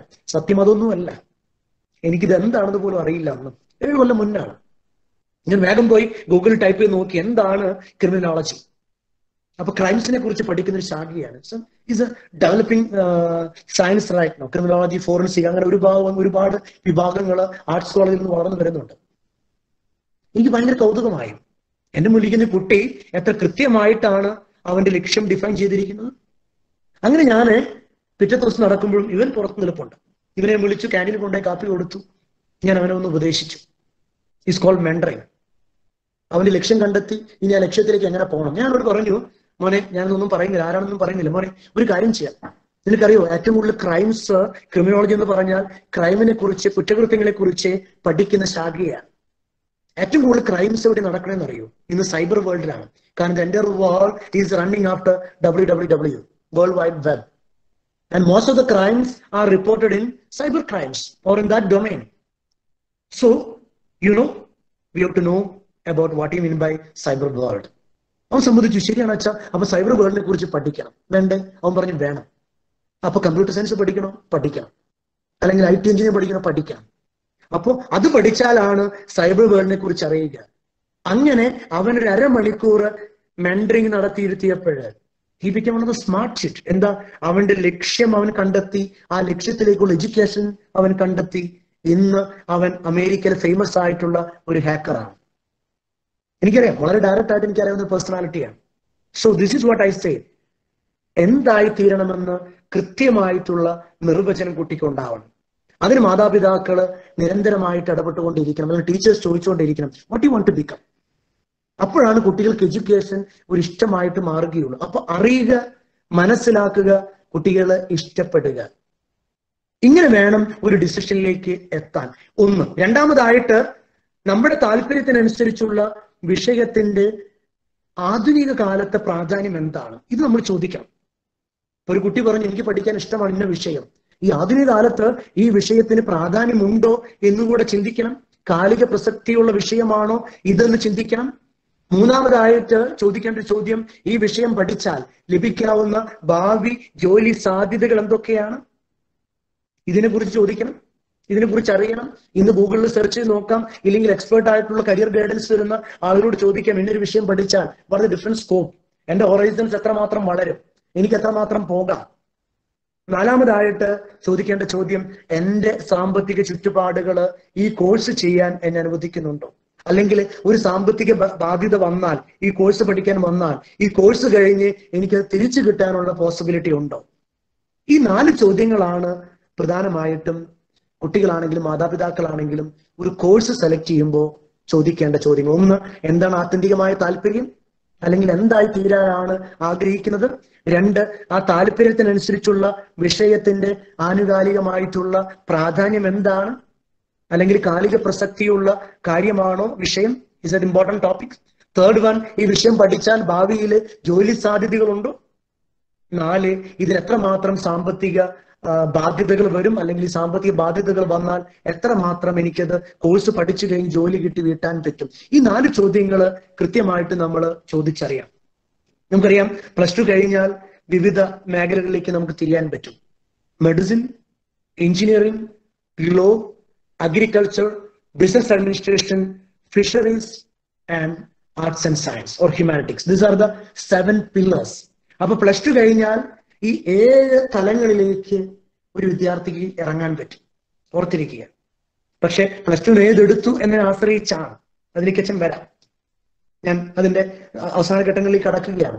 ഏത് കോളേജ് സെലക്ട് ചെയ്യണം, ആ കോളേജുമായി ബന്ധപ്പെട്ട കോഴ്സുകൾ എന്തൊക്കെയാണെന്ന് പറയാനാണ് അവസാനത്തെ 10-15 മിനിറ്റ് ഞാൻ ഉപയോഗിക്കുക. ഇപ്പോ ഏകദേശം 40 മിനിറ്റോളം ആയി. അതുകൊണ്ടാണ് അച്ഛൻ അങ്ങോട്ട് കടക്കുന്നത്. അപ്പോൾ 7 ശാഖകൾ: 1 മെഡിസിൻ, 2 എഞ്ചിനീയറിംഗുമായി ബന്ധപ്പെട്ട്, 3 ലോയുമായി ബന്ധപ്പെട്ട്, 4 അഗ്രികൾച്ചറുമായി ബന്ധപ്പെട്ട്, 5 ബിസിനസ് അഡ്മിനിസ്ട്രേഷനുമായി ബന്ധപ്പെട്ട്, 6 fisheries, 7 academic degree in arts, commerce and humanities. ഓർത്തിരിക്കുക, ഈ കോഴ്സുകളൊക്കെ ചെയ്യുമ്പോഴും ഈ കോഴ്സുകളുടെ കൂടെ there are n number of tests are available. Bank ടെസ്റ്റുകൾ, LIC, GIC ടെസ്റ്റുകൾ, government civil service എക്സാംസുകൾ, UPSC, SSC, railways, UGC, net തുടങ്ങിയ എക്സാമുകൾ, NDA എക്സാമുകളൊക്കെ ഈ ഡിഗ്രികളുടെ കോഴ്സുകൾ കൂട്ടത്തിൽ ചെയ്യാവുന്നതാണ്. അതും ഓർത്തിരിക്കണം നമ്മൾ. ഓക്കെ. അപ്പൊ ഒരു ഡിഗ്രി പഠിക്കാൻ മാത്രമായിട്ട് ചിന്തിക്കരുത് ഇന്നത്തെ കാലത്ത്. പ്രത്യേകിച്ച് ആ ഡിഗ്രി പഠനത്തോട് കൂടെ തന്നെ മറ്റ് ടെസ്റ്റുകൾ പാസ്സാവാനുള്ള അഡീഷണൽ കോഴ്സുകളോടെ നമ്മൾ ഈ കാലത്ത് പാക്കപ്പ് ചെയ്യണം, ചിന്തിക്കണം. ഒരു പാക്കേജ് ആയിട്ട് നമ്മൾ ചിന്തിക്കാം. അപ്പൊ നമുക്കറിയാം, അങ്ങനെയാണെങ്കിൽ ഒരു +2 പഠിച്ചു വരുന്ന ഒരു കോമേഴ്സ് ശാഖയിൽ പഠിച്ചു വരികയാണ്, +2 അല്ലെങ്കിൽ +2 കോമേഴ്സ് എടുത്ത കുട്ടികൾ ഏതൊക്കെ കാര്യങ്ങളിലേക്ക് പോകാം? ഓക്കെ. നമുക്കറിയാം പ്രധാനമായിട്ട് അവർക്ക് പോകാവുന്നത് 2-3 ഡയമെൻഷനുകളിലേക്കാണ്. ഒന്നാമത്തെ ഡയമെൻഷൻ ഡിപ്ലോമ പ്രോഗ്രാമുകളിലേക്ക് അവർക്ക് പോകാം. Duration may be 6 months to 2 years. Diploma in travel and tourism, diploma in hotel management, diploma in air hostess and flight steward, diploma in education എന്ന് പറഞ്ഞ കുറെ വിഭാഗങ്ങളുണ്ട്. They can select that. ഞാൻ പറയുന്നത് commerce ശാഖയിൽപ്പെട്ട ആളുകൾക്കാണ്. +2 commerce മെയിനിലാണ് എടുക്കുന്നതെങ്കിൽ they have the programme, diploma പ്രോഗ്രാമുകൾക്ക് പോകാനുള്ള possibility ഉണ്ട്. ഇല്ലെങ്കിൽ they have can go the degree programme. നിങ്ങൾക്കറിയാം ഡ്യൂറേഷൻ 3 to 5 years. ചിലത് ഇന്റഗ്രേറ്റഡ് ഡിഗ്രിയാണ്, ചിലത് ട്രിപ്പിൾ മെയിൻ ഡിഗ്രി ഉണ്ട്, അല്ലെങ്കിൽ അങ്ങനെ പല കാറ്റഗറി. 4 years ഡിഗ്രി ഉണ്ട്, 3 years ഡിഗ്രി ഉണ്ട്. സോ ഡിഗ്രി ഡ്യൂറേഷൻസ് ബേസിക് ആയിട്ടും അവർക്ക് പോകാവുന്ന BCom നമുക്ക് എല്ലാവർക്കും അറിയാവുന്നതാണ്. ഇനി BCom ഓണേഴ്സ് ഉണ്ട് ചില യൂണിവേഴ്സിറ്റികളിൽ, കോളേജുകളിൽ. BBA, BBM, പിന്നെ ട്രിപ്പിൾ അല്ലെങ്കിൽ ഡുവൽ ആയിട്ട് കൊടുക്കുന്ന BBA and LLB, അല്ലെങ്കിൽ BA and LLB, അല്ലെങ്കിൽ BCA, BCom with computer, അല്ലെങ്കിൽ BA. അങ്ങനെ different degrees R for the commerce stream degree ആയിട്ട്. ഇനി പ്രൊഫഷണൽ പ്രോഗ്രാമുകൾ ഉണ്ട്. +2 കഴിഞ്ഞിട്ട് ജോയിൻ ചെയ്യാവുന്ന ഒരുപാട് പ്രൊഫഷണൽ കോളേജുകളുണ്ട്. പ്രത്യേകിച്ച് ഡ്യൂറേഷൻ 3 വർഷം. ഏതൊക്കെയാണ്? CA programme, ICWA programme, CS programme, CFA programme എന്നൊക്കെ പറയുന്ന പ്രോഗ്രാമുകളുണ്ട്. ഓക്കെ. അപ്പൊ ആ പ്രോഗ്രാമുകൾക്കും കൊമേഴ്സ് കഴിഞ്ഞ കുട്ടികൾക്ക് പോകാം. എപ്പോഴും ഓർത്തിരിക്കുക, കൊമേഴ്സ് കഴിഞ്ഞ കുട്ടികൾ ഈ പ്രോഗ്രാമുകളൊക്കെ ചെയ്യാൻ പോകുമ്പോൾ they can go for becoming LIC agent, they can go for insurance agent. അതിന് എക്സാംസുകളുണ്ട്. അല്ലെങ്കിൽ അതോടൊപ്പം തന്നെ പല NDA എക്സാംസുകളൊക്കെ എഴുതി അവർക്കും ആ ഒരു ഏരിയയിലേക്ക് അടക്കാം. This is from the commerce stream. ഇനി സയൻസ്, +2 സയൻസ് എടുത്ത് പഠിച്ചു പോകാവുന്ന കുട്ടികളാണെങ്കിൽ പ്രത്യേകിച്ച് ഓർത്തിരിക്കുക, അവരുടെ PCM അല്ലെങ്കിൽ ബയോളജി, PCM+B ബയോളജിയുടെ ബേസിലാണ് ഈ സെലക്ഷൻ ഒക്കെ നടക്കുക. അപ്പൊ +2 ബയോളജി അല്ലെങ്കിൽ സയൻസ് പഠിച്ചവർക്കുള്ള 2 മെയിൻ ഓപ്ഷൻസ് നമുക്ക് എല്ലാവർക്കും അറിയാം. ഇന്ന് കേരളത്തിൽ ഒരുപാട് പേര് ഈ 2 ഓപ്ഷന്റെ പുറകിലാണ്. ഒന്ന് മെഡിസിൻ അല്ലെങ്കിൽ മെഡിക്കൽ ആയിട്ടുള്ള ഡയമെൻഷൻസ്, 2 എഞ്ചിനീയറുമായി ബന്ധപ്പെട്ട്. അപ്പൊ എഞ്ചിനീയറുമായി ബന്ധപ്പെട്ടാണെങ്കിൽ ഐദർ B ഓർ BTech.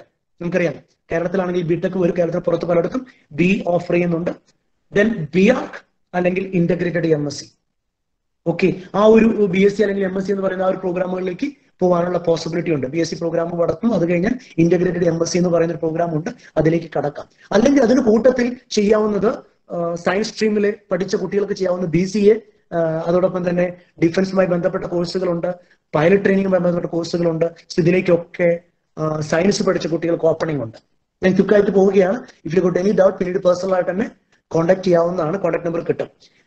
മെഡിസിനിലേക്ക് പോകാനുണ്ടെങ്കിൽ അല്ലെങ്കിൽ ഹെൽത്ത് കെയർ ബന്ധപ്പെട്ട ശാഖകൾ എടുക്കാനുണ്ടെങ്കിൽ നിങ്ങൾക്കറിയാം MBBS, അതോടൊപ്പം തന്നെ ആയുർവേദ BIMS, അതോടൊപ്പം തന്നെ BHMS ഹോമിയോപ്പതി, അതോടൊപ്പം തന്നെ BUMS യുനാനി, BDS, അങ്ങനെ വെറ്ററിനറി കോഴ്സസ്, അതുപോലെ തന്നെ naturopathy, physiotherapy, integrated MSc, nursing ഇങ്ങനെയുള്ള ശാഖകളിലേക്ക് അവർക്ക് ഓപ്പണിംഗ് ഉണ്ട്. ഇനി അതോടൊപ്പം തന്നെ അവർക്ക് ഓപ്പണിംഗ് ഉള്ള ഒരുപാട് മേഖലകൾ BSc dairy technology, BSc home science, bachelor of pharmacy, biotechnology, occupational therapy, general nursing, BMLT, paramedical courses. There are n number of courses are available in the healthcare sector. അപ്പോൾ മെഡിസിനുമായി ബന്ധപ്പെട്ടവർക്ക് main ആയിട്ട് സയൻസുമായി ബന്ധപ്പെട്ട 2 കോഴ്സുകളിലേക്ക് പോവാം. ഒന്ന് engineering BArcമായി ബന്ധപ്പെട്ട 2 medical. ഇനി ആർട്സിലേക്ക് പോകുന്ന കുട്ടികളെ സംബന്ധിച്ചിടത്തോളം ഓക്കെ, ആർട്സിലേക്ക് പോകുന്ന കുട്ടികൾ നമുക്കറിയാം, ഒന്നുമില്ലെങ്കിൽ അവർക്ക് ഡിപ്ലോമ പ്രോഗ്രാമിന് പോകാം. +2 ആർട്സ് എടുത്ത് പഠിച്ചവര്, ഹ്യൂമാനിറ്റീസ് എടുത്ത് പഠിച്ചവര്, അവർക്ക് ഒന്ന് ഡിഗ്രി പ്രോഗ്രാമുകൾക്ക് പോകാം. Diploma in education, diploma in foreign language, അങ്ങനെ ഒരുപാട് ഡിപ്ലോമകളുണ്ട്. Hotel management, diploma in travel and tourism, diploma in interior designing, diploma in training, അങ്ങനെ ടീച്ചേഴ്സ് ട്രെയിനിങ് TTC, അങ്ങനെ പല സെഗ്മെന്റുകളുണ്ട് അവർക്ക്. ഇനി ഡിഗ്രി പ്രോഗ്രാമുകൾ നമുക്ക് എല്ലാവർക്കും അറിയാവുന്നതാണ്. പലതരത്തിലുള്ള ഡിഗ്രികളുണ്ട്. 3 to 5 years degree, bachelors ഡിഗ്രികൾ, BA, BBA, LLB, BDes എന്നൊക്കെ പറയുന്ന പല ഡിഗ്രികൾ അവൈലബിൾ ആണ്. BBM എന്നൊക്കെ പറയുന്ന ഡിഗ്രികൾ. അല്ലെങ്കിൽ പ്രൊഫഷണൽ പ്രോഗ്രാമുകൾ ഉണ്ട് അവർക്ക്. CS programme, CA programme, ISW programme, ഇങ്ങനെയൊക്കെ ഡിഫറെന്റ് ആയിട്ടുള്ള പ്രോഗ്രാമുകൾ ഉണ്ട്. ഇതാണ് പ്രധാനമായിട്ടും കോഴ്സുകളെ കുറിച്ച് എനിക്ക് പറയാനുള്ളത്.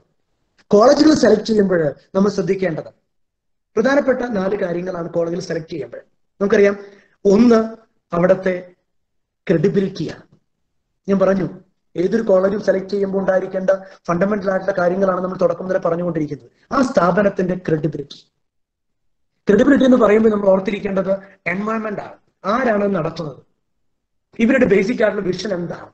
ഓക്കെ, എഡ്യൂക്കേഷൻ എക്സ്പേർട്ടുകൾ എല്ലാം തന്നെ പറയുന്ന എഡ്യൂക്കേഷനെ കുറിച്ച് പറയുക, കുട്ടികളെ കുറിച്ച് പറയുക. കോളേജ് സെലക്ട് ചെയ്യുമ്പോൾ ആ കോളേജെ സംബന്ധിച്ചിടത്തോളം ഒരു വീട് പോലെയാണ് പലരും പറയുക. ഒരു വീടിന്റെ ഏറ്റവും വലിയ പ്രത്യേകത മേൽക്കൂരയുണ്ട്, അതിന് താഴെ ഒരു ബേസ് തറയുണ്ട്. ഓക്കെ, അപ്പൊ ഈ ഒരു അനോളജി എടുത്തുകൊണ്ടാണ് ഞാൻ എക്സ്പ്ലെയിൻ ചെയ്യുന്നത്. എന്താണ് മേൽക്കൂര എന്ന് ചോദിച്ചാൽ സ്റ്റുഡന്റിന്റെ സക്സസ്, ജീവിത വിജയം. ജീവിത വിജയം എന്ന് പറഞ്ഞാൽ 2 ഡയമെൻഷനിലാണ്. നല്ല മനുഷ്യനാകുന്നു, നല്ല നോളജ് ഉള്ള ജോലിയുള്ള ഒരു വ്യക്തിയായിട്ട് തീരുന്നു. അപ്പോ ലക്ഷ്യം എന്താന്ന് ചോദിച്ചാൽ നല്ല മനുഷ്യൻ, 2 നല്ല ജോലി കിട്ടുന്ന നല്ല സ്റ്റുഡന്റ് സക്സസ് ആയിട്ടുള്ള വ്യക്തിത്വം, അല്ലെങ്കിൽ ഒരു കോളേജ്. അപ്പൊ ഒരു കോളേജിന്റെ 2 ലക്ഷ്യങ്ങൾ ഇതാണ്: നല്ല മനുഷ്യരെ വാർത്തെടുക്കുക, നല്ല ജോലികൾ പ്രദാനം ചെയ്യുന്ന കുട്ടികളെ, തലച്ചോറുള്ള നല്ല കുട്ടികളെ വാർത്തെടുക്കുക. നല്ല മനുഷ്യർ, നല്ല ജോലിയുള്ള കുട്ടികൾ, ഇത് 2മാണ് മാനദണ്ഡം. അപ്പൊ അതിന് ആദ്യത്തെ തറ, നമ്മൾ വീട് പണിയുമ്പോൾ തറ എന്ന് പറയുന്നത് എന്താന്ന് ചോദിച്ചാൽ ബേസിക് ആയിട്ടുള്ളത് അക്കാഡമിക് എൻവയൺമെന്റ് ആണ്. ക്രെഡിബിലിറ്റി, ആരാണ് നടത്തുന്നത്, ഇവരുടെ എഡ്യൂക്കേഷൻ പാരമ്പര്യം എന്താണ്. നമുക്കറിയാം, എഡ്യൂക്കേഷന് നമ്മുടെ കേരളത്തിലെ എല്ലാ ക്ലാസിക്കലായിട്ടുള്ള ഇൻസ്റ്റിറ്റ്യൂഷനും കണ്ടുകൊണ്ടിരുന്ന സർവീസ്, നോട്ട് എ ബിസിനസ്. പക്ഷെ ഇന്ന് പലരും മാറി. ഇന്ന് പല കോളേജുകളും റൺ ചെയ്യുന്നത് ഒരു ബിസിനസ് കൺസെപ്റ്റിലാണ്. റോങ്. മറിച്ച് എഡ്യൂക്കേഷൻ നാടിന് കൊടുക്കുന്ന ഒരു വലിയ സർവീസാണ്. കാരണം ഒരു നാടിന്റെ മനസാക്ഷിയുടെ എഞ്ചിനീയേഴ്സാണ് അധ്യാപകര്. അങ്ങനെ ഒരു സമൂഹത്തെ വാർത്തെടുക്കുന്ന ഏറ്റവും വലിയ സ്ഥാപനം എന്തെന്ന് ചോദിച്ചാൽ അത് എഡ്യൂക്കേഷൻ സ്ഥാപനങ്ങളാണ്. അതുകൊണ്ടാണ് അതിനെ വിദ്യാലയമെന്ന് അല്ലെങ്കിൽ ഈശ്വര സാന്നിധ്യമുള്ള സ്ഥലങ്ങൾ എന്ന് വിളിക്കുന്നത്. അപ്പൊ അവിടുത്തെ പ്രൈമറി എയിം എന്ന് പറയുന്നത് അതിന് ക്രെഡിബിലിറ്റിയാണ്. അപ്പൊ ക്രെഡിബിലിറ്റി ആയിട്ടുള്ള സ്ഥാപനങ്ങൾ ഡിപ്പെൻഡ് ചെയ്യുക. അവരുടെ വിദ്യാഭ്യാസ പാരമ്പര്യം എന്താണ്, ഇവരെന്തിനു വേണ്ടിയിട്ടാണ് നടത്തുന്നത്, പണം ഉണ്ടാക്കാനാണോ അത് കുട്ടികളുടെ വളർച്ചയാണോ, മാതാപിതാക്കൾ അന്വേഷിക്കണം. ചുമ്മാ പണം ഉണ്ടാക്കുന്ന കുറെ ഷോയി ആയിട്ടുള്ള സ്ഥാപനങ്ങളിലേക്ക് നമ്മൾ കുട്ടികളെ സെലക്ട് ചെയ്ത് വിടരുത്. നമുക്കറിയാം, പല കുട്ടികൾ മാതാപിതാക്കൾ കുട്ടികൾ വിടുന്ന പലരും ഷോയി ആയിട്ടുള്ള കൺസെപ്റ്റിലേക്കാണ്. കാരണം കേരളീയരുടെ മൈൻഡ് സെറ്റ് ഇന്ന് അങ്ങനെ ആയിക്കൊണ്ടിരിക്കുകയാണ്. ഷോ LKG UKG പോകുമ്പോൾ എന്താണ് ഗ്രാജുവേഷൻ സെറമണി, കോട്ടൊക്കെ ഇട്ട്, ഞാൻ കുറ്റപ്പെടുത്തുകയല്ല, സെലിബ്രേഷൻസ് ആർ നീഡഡ്. പക്ഷെ അത് ഉണ്ടാക്കുന്ന ചേഞ്ചസ് നോക്കണം. അതൊരു ബിസിനസ് ആയിട്ട് കാണുന്ന സ്ഥാപനങ്ങളിലേക്ക് പോകരുത്. ഓക്കെ, ഗ്രാജുവേഷൻ സെറമണിക്ക് വേണം, പക്ഷെ അത് എപ്പോഴാണ് നടത്തേണ്ടതൊക്കെ ഡിഫറെന്റ് ഒപ്പീനിയൻ നിങ്ങൾക്ക് ഉണ്ടാവും. 2, നമ്മൾ ശ്രദ്ധിക്കേണ്ടത് responsive culture, policy and operations. ആ സ്ഥാപനത്തിന്റെ ഇതെല്ലാം കൂടെ ഇവാലുവേറ്റ് ചെയ്യുന്നതാണ് അക്രഡിറ്റേഷൻ എന്ന് പറയുന്നത്. അപ്പോ മാതാപിതാക്കള് ഒരു സ്ഥാപനത്തെ, ഒരു കോളേജിനെ സെലക്ട് ചെയ്യുമ്പോൾ ആദ്യം നോക്കേണ്ടത് അവരുടെ അക്രഡിറ്റേഷൻ ആണ്. ഓക്കെ, UGCയുമായി ബന്ധപ്പെട്ട കോളേജുകളാണെങ്കിൽ NAC, നാഷണൽ അസസ്മെന്റ് ബോർഡ് ഉണ്ട്. അപ്പൊ എത്രമാത്രം NAC അക്രഡിറ്റഡ് ആണ് ആ കോളേജ്, അതിൽ തന്നെ ഏത് ഡിഗ്രിയാണ് ആ കോളേജിനുള്ളത്, അല്ലെങ്കിൽ ഏത് സ്കെയിലാണ് NAC അക്രഡിറ്റേഷൻ നടന്നിട്ടുള്ളത്, B ആണോ, A ആണോ, A+ ആണോ, അങ്ങനെ there are different stages. ഇനി AICTയുമായി ബന്ധപ്പെട്ട ടെക്നിക്കൽ ഇൻസ്റ്റിറ്റ്യൂഷൻ ആണെങ്കിൽ നമുക്കറിയാം, എഞ്ചിനീയറിംഗ് കോളേജൊക്കെ ആണെങ്കിൽ നിങ്ങൾ നോക്കേണ്ടത് അവിടുത്തെ NBA national board of accreditation, Washington Accord പ്രകാരമുള്ള ഇന്ത്യൻ ഗവൺമെന്റിന്റെ നാഷണൽ അക്രഡിറ്റേഷൻ ബോഡിയാണ്. അത് ശ്രദ്ധിക്കണം. അവിടുത്തെ സർട്ടിഫിക്കറ്റുകളാണ് അവർ പ്രൊവൈഡ് ചെയ്യുന്നത്. എന്തുകൊണ്ടാണ് ഈ അക്രഡിറ്റേഷൻ പ്രോസസ്സുകളിലെ അവർ നോക്കുന്നത് ഔട്ട്കം ബേസ്ഡ് ആയിട്ടുള്ള വിദ്യാഭ്യാസ രീതിയാണ്. ഇതിനെല്ലാത്തിനും മാർക്കുണ്ട്. എന്താണ് ഈ അക്രഡിറ്റേഷൻ ചോദിച്ചാൽ, ഇന്ന് നാക് ആണെങ്കിലും നാഷണൽ ബോർഡ് ഓഫ് അക്രഡിറ്റേഷൻ ആണെങ്കിലും രണ്ട് ഇമ്പോർട്ടന്റ് ആയിട്ടുള്ള ബോഡികളാണ് ഇന്ത്യയിലെ. ഈ രണ്ട് ബോഡികളും നോക്കുന്നത് സ്ഥാപനത്തിലെ ഓരോ ഡയമെൻഷൻസ് ആണ്. ആ ഡയമെൻഷനിൽ പ്രധാനപ്പെട്ടത് ഒന്ന് അവരുടെ ഓർഗനൈസേഷനിൽ ഡെപ്ത് ആണ്. ആ സ്ഥാപനം നല്ല ആളുകൾ നടത്തുന്നതാണോ, ആ സ്ഥാപനത്തിന് എത്രമാത്രം ക്രെഡിബിലിറ്റി ഉണ്ട്, ഇൻസ്റ്റിറ്റ്യൂഷണൽ റാങ്കിങ്, അതവർ നോക്കുന്നുണ്ട്. രണ്ട്, പ്രധാനമായിട്ടും അവർ നോക്കുന്നത് അപ്പോൾ അവരുടെ കുട്ടികളുടെ ക്വാളിറ്റി, അധ്യാപകരുടെ ക്വാളിറ്റിയാണ്. പ്രധാനമായിട്ടും കുട്ടികളെക്കാൾ ആദ്യം നോക്കുക അധ്യാപകരുടെ ക്വാളിറ്റിയാണ്. അപ്പോൾ കോളേജ് സെലക്ട് ചെയ്യുമ്പോൾ നമ്മൾ നോക്കേണ്ടത് എന്താണ്, അവിടുത്തെ അധ്യാപകർ എത്രമാത്രം ക്വാളിറ്റി ഉള്ളവരാണ്, എത്രമാത്രം ഡിഫറെന്റ് മിക്സ് അധ്യാപകരിലുണ്ട്, എത്രമാത്രം വെറൈറ്റി ഓഫ് ഏജസ് പല ഇൻസ്റ്റിറ്റ്യൂഷനിൽ പഠിച്ചിരിക്കുന്നു, എത്രമാത്രം PhD പഠിച്ചവർ അവിടെ ഉണ്ട്, എത്രമാത്രം ഇൻഡസ്ട്രി എക്സ്പോഷർ ഉള്ള ആളുകൾ അവിടെ ഉണ്ട്, എത്രമാത്രം ലോകം കണ്ടിട്ടുള്ള ആളുകൾ അവിടെ ഉണ്ട്. ഇതൊക്കെ എഡ്യൂക്കേഷൻ സ്ഥാപനങ്ങളുടെ മൂല്യനിർണ്ണയത്തിൽ നമ്മൾ നോക്കേണ്ടതാണ്. ഞാനൊരു കുട്ടിയെ, എന്റെ കുട്ടിയെ പറഞ്ഞു വിടുമ്പോൾ ആ സ്ഥാപനത്തിൽ വാച്ച് ചെയ്യേണ്ട കാര്യങ്ങൾ ഇതൊക്കെയാണ്. ഇതൊക്കെ അവിടെ ഉണ്ടോ, ഇതൊക്കെ അക്രഡിറ്റേഷൻ പ്രോസസ്സുകൾ ചെക്ക് ചെയ്യും. എന്നിട്ടാണ് അക്രഡിറ്റേഷൻ കൊടുക്കുന്നത്. അതോടൊപ്പം തന്നെ നോക്കേണ്ടതാണ് അവിടുത്തെ ടീച്ചിങ് ലേണിംഗ് പ്രോസസ്, പഠിപ്പിക്കുന്ന പ്രോസസ്സ് എത്രമാത്രം കുട്ടികൾക്ക് ഉപകാരപ്രദമാകുന്നുണ്ട്, എത്രമാത്രം സ്റ്റാൻഡർഡൈസ് ചെയ്തിട്ടുണ്ട്, എത്രമാത്രം ഔട്ട്കം ബേസ് ചെയ്തിട്ട് കുട്ടികൾ നടക്കുന്നുണ്ട്, കോഴ്സ് ഫയലുകൾ, അതിന്റെ ഔട്ട്കം കുട്ടികൾക്ക് എത്രമാത്രം മനസ്സിലാകുന്നുണ്ട്, എത്രമാത്രം കമ്മിറ്റികൾ, അപ്പോൾ എത്രമാത്രം ഈ റെലവെന്റ് ആയിട്ടുള്ള പ്രോഗ്രാമുകൾ നടക്കുന്നുണ്ട്. അതോടൊപ്പം തന്നെ ക്ലാസ് മുറികളിലെ യൂണിവേഴ്സിറ്റി പറയുന്ന സിലബസ് മാത്രമല്ലാതെ അവന് മറ്റ് എക്സ്ട്രാ കരിക്കുലർ ആക്ടിവിറ്റീസ് എത്രമാത്രം നടക്കുന്നുണ്ട് എന്ന് നമ്മൾ ശ്രദ്ധിക്കണം. കാരണം ഞാൻ പറഞ്ഞു രണ്ട് പർപ്പസ് ഉണ്ട്, തലച്ചോറും വളരണം, മനുഷ്യത്വം വളരണം. അപ്പോൾ കുട്ടികളുടെ എക്സ്ട്രാ കരിക്കുലർ ആക്ടിവിറ്റീസ് എന്താണെന്നും കൂടെ അതിൽ ശ്രദ്ധിക്കണം. ഇവിടെയാണ് രണ്ട് മെയിൻ ഇനീഷ്യേറ്റീവ് ശ്രദ്ധിക്കേണ്ടത്. ഒന്ന്, കോളേജ് എൻഗേജ്മെന്റ് ഇനീഷ്യേറ്റീവ്സ്, അതായത് ക്ലാസ് മുറികളുമായി ബന്ധപ്പെട്ട് നടക്കുന്ന ഇനീഷ്യേറ്റീവുകൾ. രണ്ട്, കമ്മ്യൂണിറ്റി ലേണിംഗ് ഇനീഷ്യേറ്റീവ്, സൊസൈറ്റിയുമായി നടക്കുന്ന ഇന്ററാക്ഷൻസ്. ഈ രണ്ട് പില്ലറുകളുമുള്ള കോളേജിലായിരിക്കണം നമ്മുടെ കുട്ടികളെ വിടേണ്ടത്. ഓർത്തിരിക്കുക. അപ്പൊ റിസൾട്ട് നോക്കണം, അതോടൊപ്പം നോക്കേണ്ടത് പ്ലേസ്മെന്റുകളാണ്. ഈ കോളേജിൽ പഠിച്ചിരുന്ന കുട്ടികൾക്ക് എത്രമാത്രം പ്ലേസ്മെന്റുകൾ നടക്കുന്നുണ്ട്. നമ്മുടെ സമയം കയറി പോവുകയാണ്, അതുകൊണ്ട് ഞാൻ ചുരുക്കുകയാണ്. കോളേജിൽ സെലക്ട് ചെയ്യുമ്പോൾ ഈ പറഞ്ഞ മാനദണ്ഡങ്ങൾ നമ്മുടെ മനസ്സിൽ ഉണ്ടാകണം. നല്ല ക്രെഡിബിലിറ്റി ഉള്ള, നല്ല ടീച്ചേഴ്സ് ഉള്ള, നല്ല ലാബ് സൗകര്യങ്ങളുള്ള കോളേജുകളിലേക്ക് നമ്മൾ കുട്ടികളെ പറഞ്ഞു വിടണം. ഇവിടെ ഇതെല്ലാം സർട്ടിഫൈ ചെയ്യുന്ന എന്താണെന്ന് ചോദിച്ചാൽ അക്രഡിറ്റ് ചെയ്ത കോളേജ് എന്നാണ്. National board of accredited technical ഇൻസ്റ്റിറ്റ്യൂഷൻസിനെ, secular institution, മറ്റൊരു ഇൻസ്റ്റിറ്റ്യൂഷൻസിനെ നാക്. അപ്പൊ ആ സർട്ടിഫിക്കറ്റിനുള്ള കോഴ്സുകൾ പഠിച്ചിട്ടേ പ്രാധാന്യമുള്ളൂ. ഒരു മിനിറ്റ് കൂടെ അച്ഛൻ എടുക്കുകയാണ് എഞ്ചിനീയറിംഗ് കോളേജ് ആയതുകൊണ്ട്. എഞ്ചിനീയറിംഗ് കോളേജുകളിലേക്ക് നിങ്ങൾ പോകുമ്പോൾ നിർബന്ധമായിട്ടും ശ്രദ്ധിക്കേണ്ട ഒരു dimension, national board of accreditation NBA certify ചെയ്ത പ്രോഗ്രാമുകളായിരിക്കണം നമ്മൾ പഠിക്കേണ്ടത്, അല്ലെങ്കിൽ ഫ്യൂച്ചറിസ്റ്റിക് ആയിട്ടുള്ള കോഴ്സുകളായിരിക്കണം നമ്മൾ പഠിക്കേണ്ടത്. നിർബന്ധമായിട്ട് ഇത് പഠിക്കാം, അല്ലാത്ത കോളേജുകളിലേക്ക് പോകരുത്. കാരണം ഇന്നത് വാലിഡ് അല്ല. ഓക്കെ, പലപ്പോഴും പലരും പറയും നമുക്കത് പിന്നീട് കിട്ടുമെന്നൊക്കെ പറയും, പക്ഷേ സമയം നമ്മുടെ വളരെ കുറച്ചുള്ളൂ. ഈ പോസ്റ്റ് കോവിഡ് എറ കാലഘട്ടത്തിൽ ഹൈലി ക്വാളിറ്റേറ്റീവ് ആയിട്ടുള്ള ആളുകളെയാണ് ഇന്ന് കമ്പനികൾ നോക്കുന്നത്. നമുക്കറിയാം ജോലി സാധ്യത വളരെ കുറഞ്ഞുകൊണ്ടിരിക്കുകയാണ്. അപ്പൊ നമ്മുടെ തീരുമാനത്തിന്റെ ക്വാളിറ്റിയാണ് ജോലി സാധ്യതകളുടെ ക്വാളിറ്റി. അപ്പോൾ അക്രഡിറ്റ് ചെയ്യപ്പെട്ട നല്ല കോളേജുകളിലേക്ക് പോകാൻ നമ്മൾ ശ്രദ്ധിക്കണം. നമ്മുടെ കുട്ടികൾ, പ്ലസ് ടു കഴിഞ്ഞ കുട്ടികൾ ഒരു ബസ് സ്റ്റോപ്പിൽ നിൽക്കുകയാണ്. കൃത്യമായി ലക്ഷ്യം നിർവചിച്ച് വേണം ബസ്സിൽ കയറാൻ. ഒരു ബസ്സിൽ തെറ്റായി കയറിയാൽ യാത്ര ചെയ്ത സ്ഥലം മുഴുവൻ നമ്മൾ നഷ്ടമാണ്. പിന്നീട് ഇറങ്ങി ബസ് മാറിക്കയറരുത്. അതുകൊണ്ട് കൃത്യമായ തീരുമാനമെടുക്കാൻ നിങ്ങൾക്ക് ഏവർക്കും സാധിക്കട്ടെ എന്ന് ഓർമ്മപ്പെടുത്തുകയാണ്. ഞാൻ പറഞ്ഞു, എഞ്ചിനീയറിംഗിലാണെങ്കിൽ ശ്രദ്ധിക്കുക, നാഷണൽ ബോർഡ് ഓഫ് അക്രഡിറ്റേഷൻ ഉള്ള കോഴ്സുകൾ മാത്രം ചെയ്യുക. ഇത്രയാണ് എനിക്ക് നിങ്ങളുമായിട്ട് സംവദിക്കാനുള്ളൂ. ഞാൻ പറഞ്ഞ സമയത്തേക്കാൾ 5 മിനിറ്റ് കൂടി 56 നമ്മൾ 5 മിനിറ്റ് ലേറ്റ് ആയിട്ടാണ് തുടങ്ങിയത്. Thank you. എന്തെങ്കിലും ക്വിക്ക് ആയിട്ടുള്ള ചോദ്യം ഉണ്ടെങ്കിൽ ചോദിക്കാം. Over to Jithin. Jithin. Thank you അച്ഛാ. ഇനി ആർക്കെങ്കിലും സംസാരിക്കാനുണ്ടെങ്കിൽ എന്തെങ്കിലും ക്വസ്റ്റ്യൻ ചോദിക്കാണെങ്കിൽ ചോദിക്കാം, നമുക്ക് ഇന്ററാക്ഷൻ ആക്കാം. യെസ്, അഞ്ജലി ലൂയിസ് ഒരു ചോദ്യം ചോദിച്ചിട്ടുണ്ട്. Father, what is the importance of NBA in students life? Is for engineering college or four course?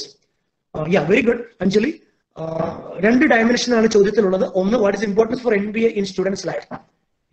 National board of accreditation കിട്ടിക്കഴിഞ്ഞ പ്രോഗ്രാമുകൾക്ക് there are a lot of advantage for students because students have a voice in the teaching learning process. That's important area. മറ്റേത് university ഒരു syllabus തരുന്നു, ആ syllabus teachers പഠിപ്പിക്കുന്നു. ഇങ്ങനെ അങ്ങനെയല്ല.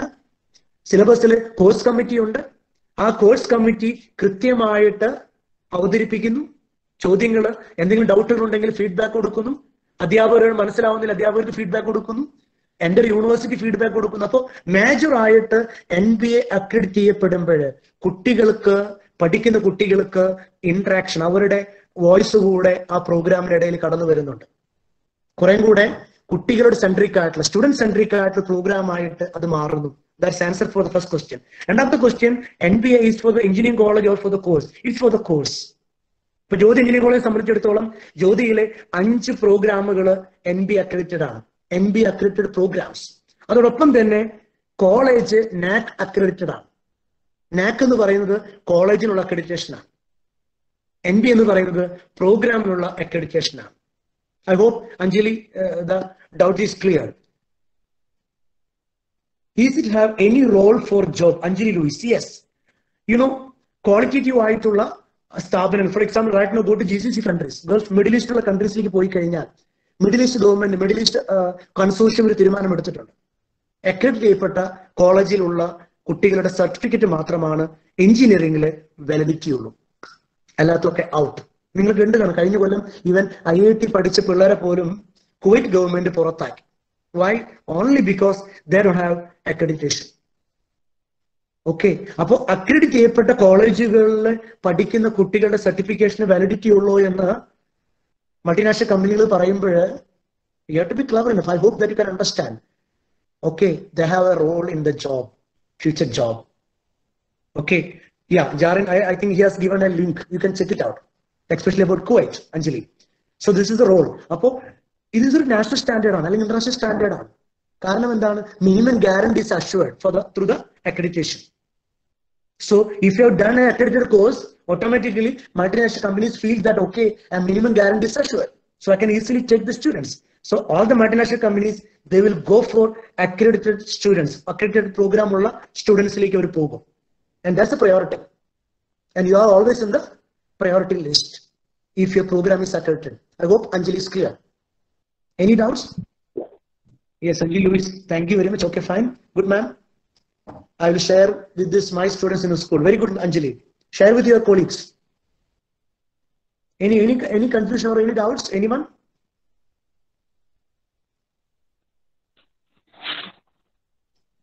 Yeah, David sir and a comment on the powerful presentation. Thank you.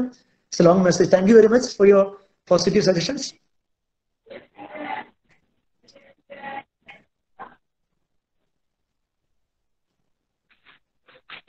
Anyone, you can contact me through my email or through my blog or anything. Otherwise, you can go directly to my Play Store. Roy Joseph Vadakkan, you will get my application. So if you want the application, you can interact with me at any point of time. You will get all the reaches to my personality through the application. In the Google, there is an application called Roy Joseph Vadakkan. You can download and you can reach me. You can ask to your friends also to connect with me if you have got any doubts in between. I will be available till 1 o'clock in the midnight. That's my career.